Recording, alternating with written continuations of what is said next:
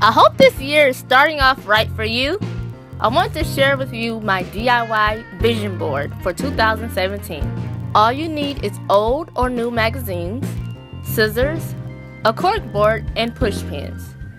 An alternative to a cork board, you can use a large poster board and glue. Before I get started, I want to show you and give you an idea of what my vision board will be. So here are a few of the papers that I cut out of the magazine. This is not only for the year of 2017, but my life 5 years from now.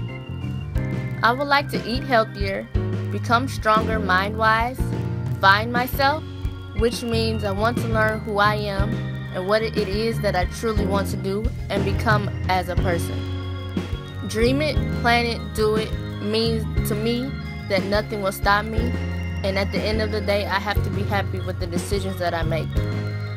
All I have is positive vibes for my cork board for the year 2017 and up.